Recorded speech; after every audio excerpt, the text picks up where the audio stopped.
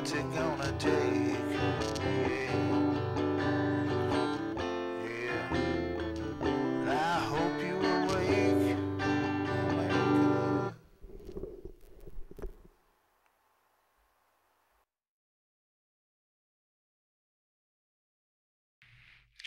No, You Can't was obviously it's based off all the chanting and the Hitler like um, sheep of Obama just yelling "Yes, we can" all the time, and like so that's where it came. Obviously, the inspiration for that, and I think I was just messing around the guitar and I came up with that do do do do do do do do riff, and then the rest of the song came pretty quick.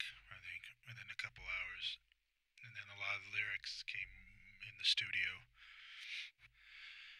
Pale Horse was just one of those songs I was just messing around with, and I came up with the main riff, and then I think over a week or so I came up with the verse, and I knew that I wanted to do a kind of a arpeggiated acoustic kind of Middle Eastern sounding bridge to it, kind of, and I had all those ideas. It came together pretty fast. I think I wrote the song within a couple days, and obviously the whole Muslim problem. Oh, Mexican Sam. I wrote right from the transition from Beer Blow Up, my band, around 2001. After 9/11, I started to get more political. I wanted to get more serious. So, but Mexican Man was more lighthearted song, and then it became Mexican Sam over the years. And I started talking more about the immigrant problem, illegal immigrant problem, and living in Southern California and Texas, and then having to deal with a lot of Chicanos and Mexican crime and that environment. So a lot of people, we used to play that song live, and people would request it. My other band members weren't that into it, but it just grew, and it was kind of on the back shelf for a while. And then I'm like, I can make a serious song out of this. So we decided to put it on the America Wake album because it was relevant.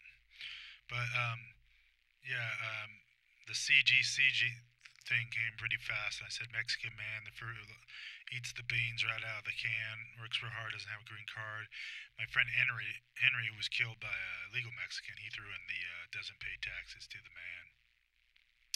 And I think it was slow writing. I forgot about it. I think a few months later, I just threw in that bridge, and I had an idea to like put in that kind of mariachi ska beat to it. And then the chorus was I need a chorus. Well, CFG, it's pretty like La Bamba or standard for that type of stuff. But yeah, it's one of my favorites. And Joe Sixpack or Joe Wade, he does the drums on there, the percussion. There's not a snare drum, but there's.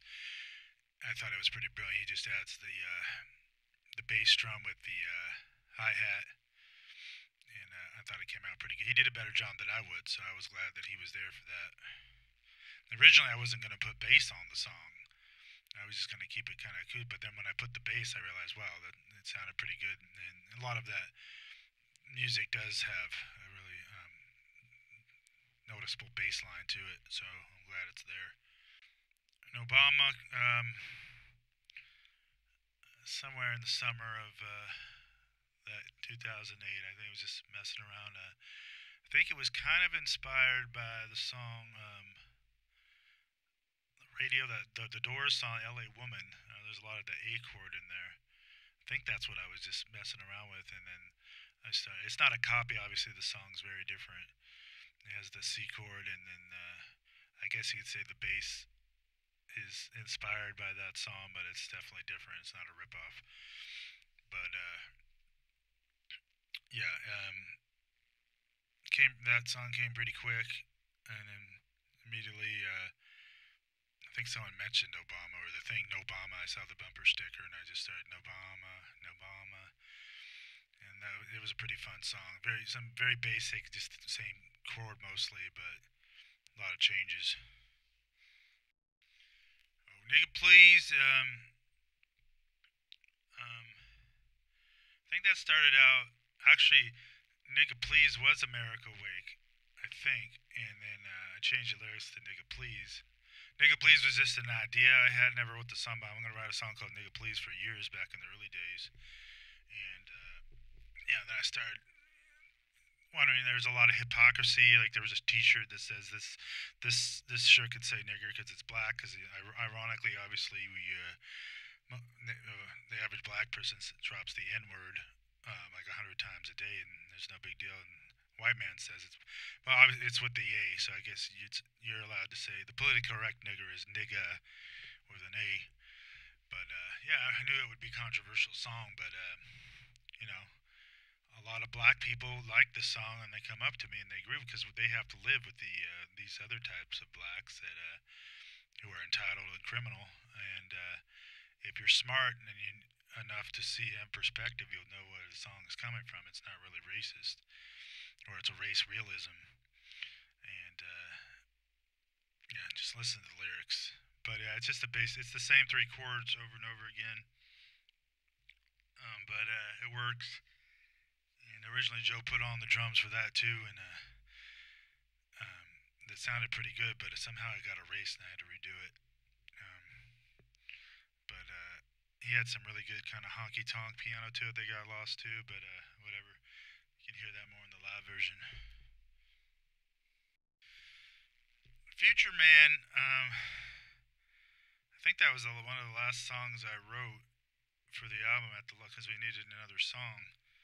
Um, because the Awake song is 9 songs, but it's repeated twice, so kind of only had 7 songs, or was it? Yeah, or 8. I wanted to have 9 for a specific reason, but symbolic. Future Man, I was just sick and tired of being around the New Age movement and everywhere and gurus and the whole thing since the '60s and the Beatles and Maharishi that I was exposed to.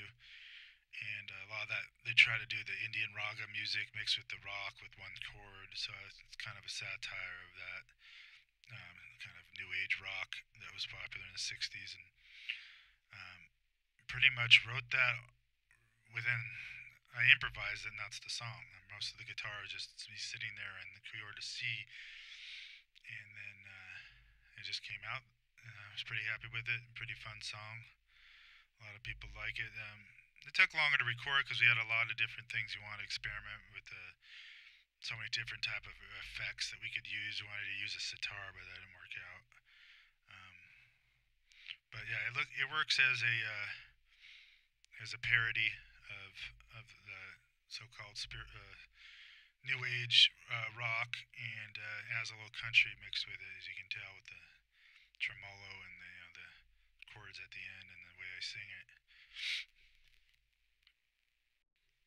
America Wake, 2 versions is. I think it was just me sitting down with an acoustic, and I think that was another song too. And I decided to put America Wake on there. And obviously, the whole idea. I don't know where the poster came from, but I just wanted to start with an acoustic and end with a part 2 version, a little acoustic, and it speaks for itself. But then the electronic version with all the montage of sounds, I think I worked hard on that. That took,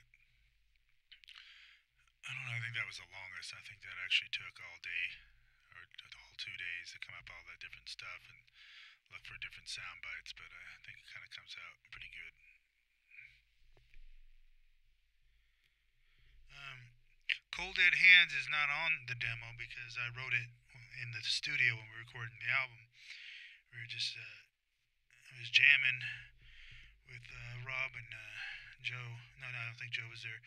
Um, yeah, and I just kind of liked it was a different subject matter at first, and then I think I had a gun magazine sitting there or something. It just like it popped in my head pretty spontaneously, like, oh, we need a pro gun song because that's related to the gun issue with Obama and liberals taking our guns. So yeah, we just jammed and I improvised some of the lyrics and then sat down and came up with it. But yeah, that's why it's not on the demo. It was just wasn't planned at all. But it's one of my favorite songs on the album.